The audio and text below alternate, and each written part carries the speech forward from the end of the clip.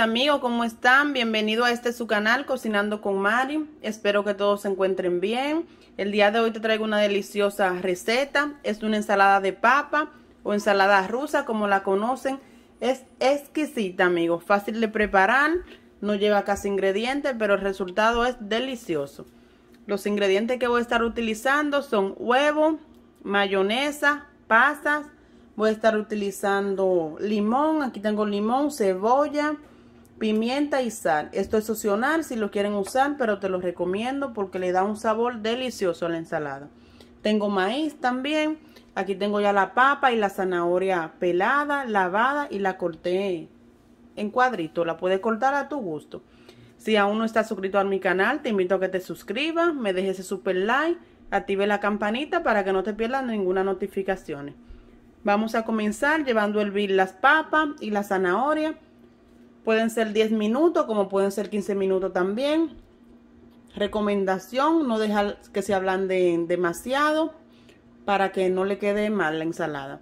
Faltándole 5 minutos, que ya la papa y la zanahoria estén listas, yo voy a agregar los huevos a hervir. No te vayas, acompáñame a preparar esta deliciosa ensalada.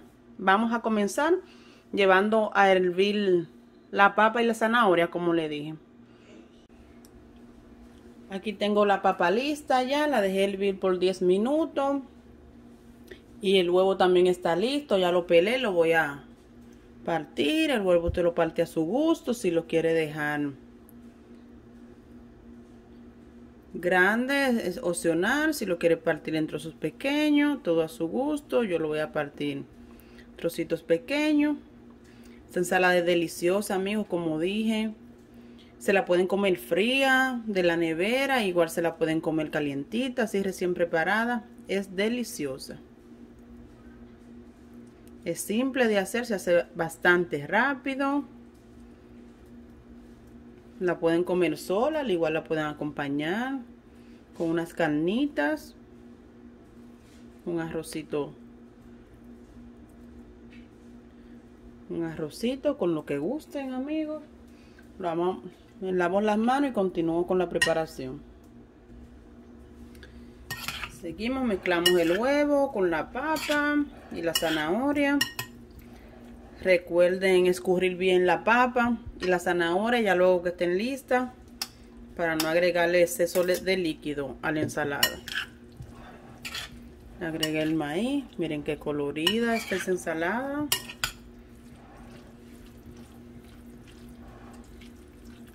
El maíz, la cantidad que gusten, si le quieren poner mucho. La pasa es igual, ahora le agregué la pasa. Todo al gusto, pero con bastante maíz sabe delicioso. Al igual que con la pasa, amigos. Aquí le termino de agregar el maíz. El maíz también sáquenle todo el líquido que tengan, no dejen nada.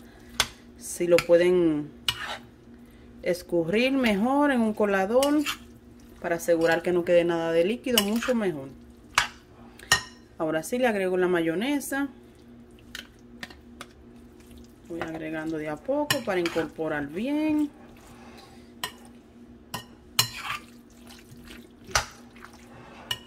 Miren qué bella esa ensalada está quedando. Ay, el olor es delicioso, amigos. Me termino de agregar la mayonesa.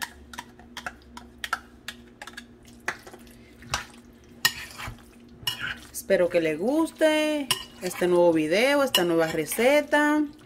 Que la preparen, me dejen su comentario de qué les pareció, amigos, la nueva receta.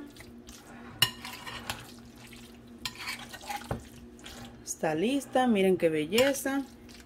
Recuerden que al principio le dije que tenía aquí limón, cebolla, pimienta y un poco de sal. Esto es opcional, si no le gustan la cebolla en casa, les recomiendo que preparen esto al principio de la ensalada y solo le pueden agregar el líquido. O sea, usted sin la cebolla, porque la cebolla le da un sabor delicioso. Y ya si lo tenemos listo, el limón con la sal, la pimienta y la sal, va a tener todo ese jugo de la cebolla y ese sabor riquísimo. Si no consumen cebolla en la ensalada en la casa, lo pueden hacer así. Solo le agregan el líquido. y va a saber exquisito. Igual les recomiendo que lo hagan así porque eso le da un toque a la ensalada delicioso. Bueno, yo voy a servir esta ensalada para mostrarle. Ya. Aquí tengo el resultado listo, ya servido de esta deliciosa ensalada que preparé el día de hoy. Miren esos colores. Está deliciosa, esos sabores. Queda exquisita. Te la recomiendo que la preparen. Este video lo hice con mucho cariño para ustedes. Espero que te haya gustado, que te sea de utilidad.